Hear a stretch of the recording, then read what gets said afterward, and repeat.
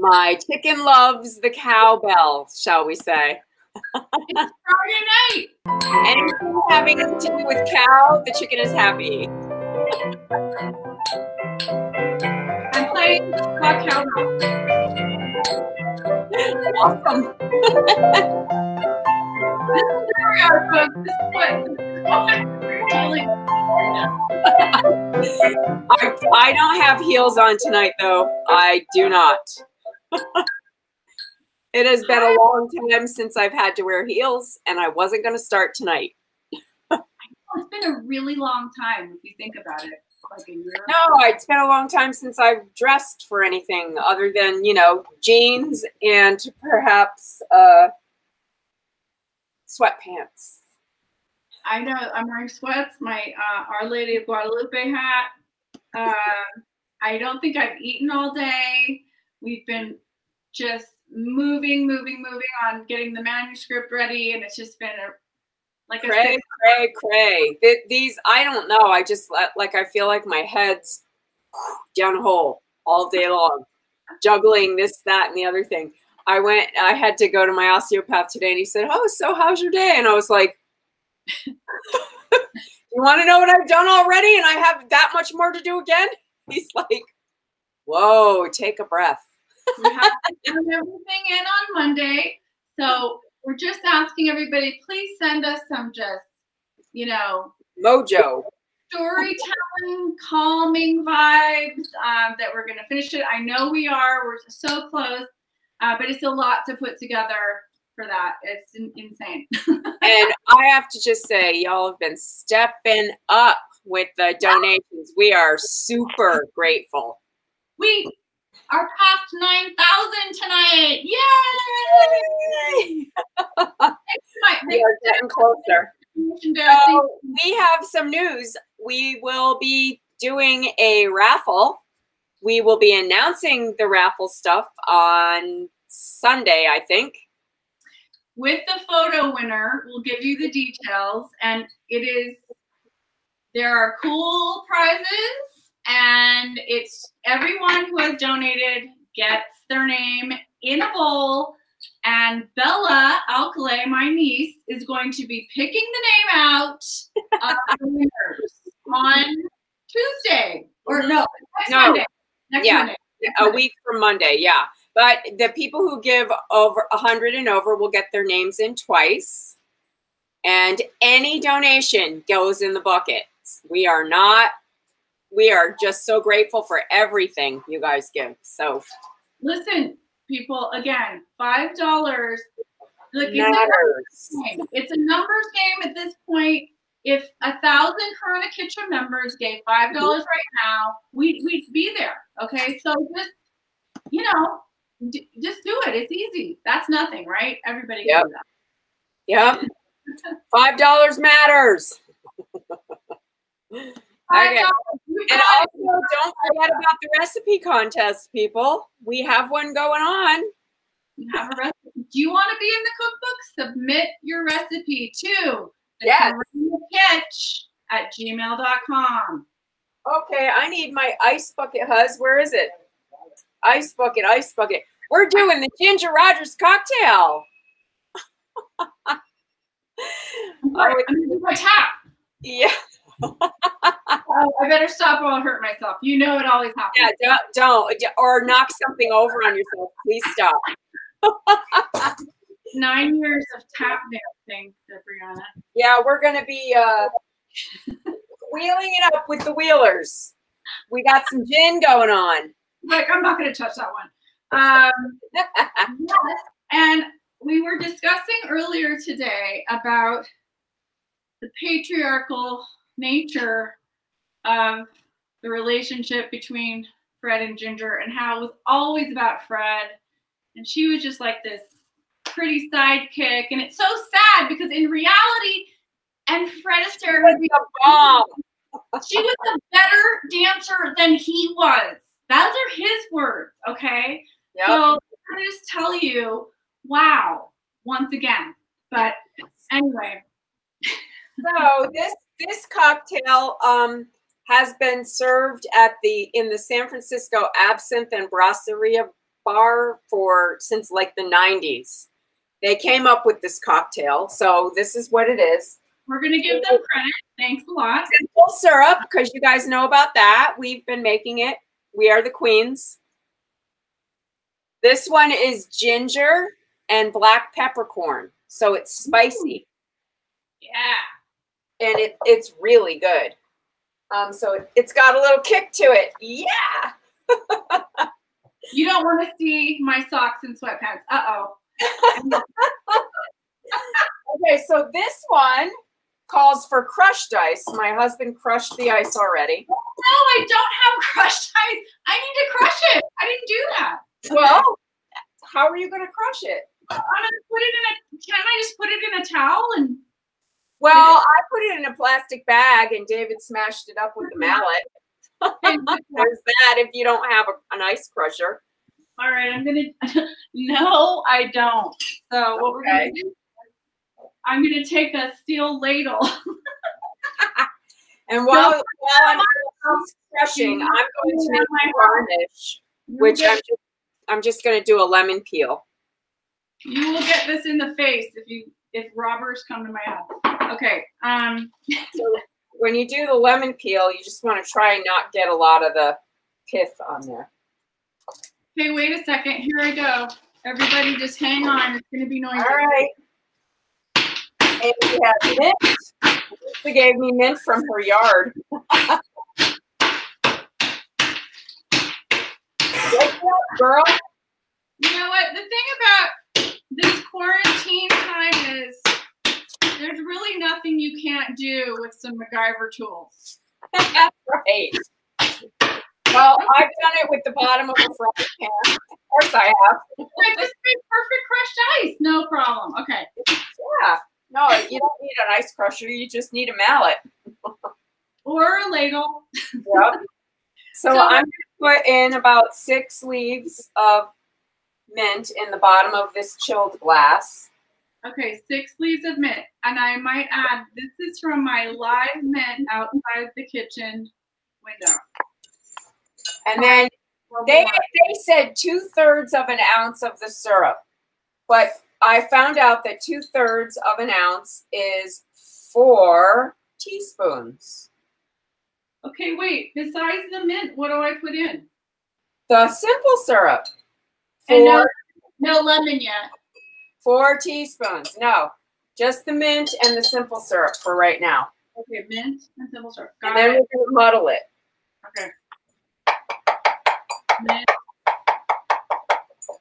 That's muddling. And I'm sorry, how much simple syrup? Well, they said 2/3 of an ounce, which is 4 teaspoons. That's the equivalent.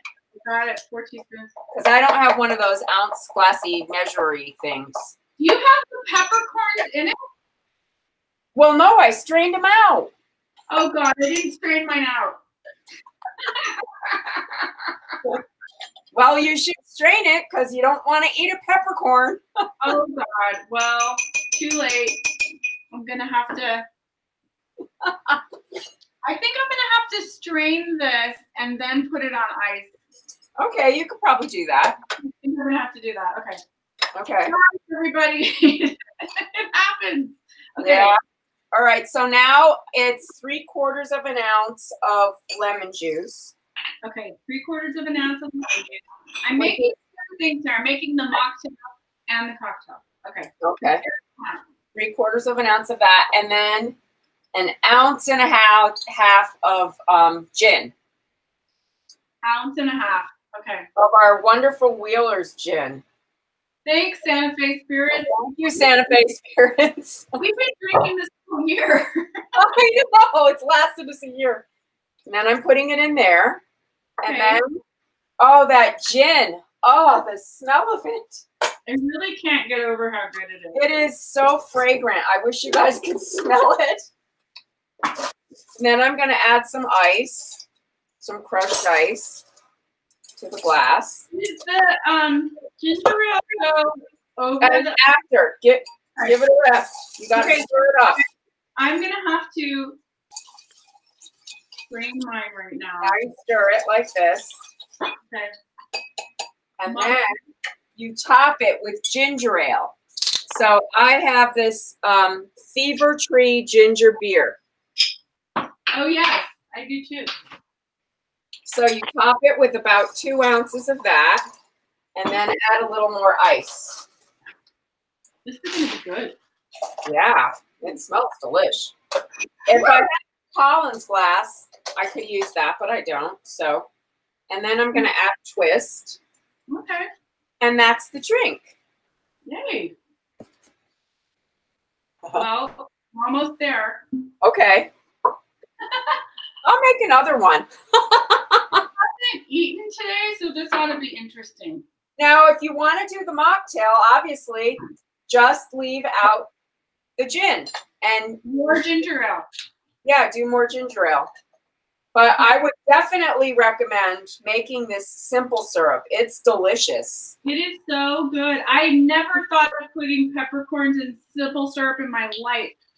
I thought of it either, but somebody did. The Absolute Bar did. Yeah. So I'm going to muddle this. All right, so 4 teaspoons. Oh my God, this is so cute and delicious. Look at that. I'm going to take a photo. Did you I haven't tasted it yet. I'm going to take. I know so fragrant. Okay. Woohoo! Peppercorns everywhere. I left mine in and I muddled it to the side, so I didn't muddle the peppercorn, but it's going to be interesting, Adriana.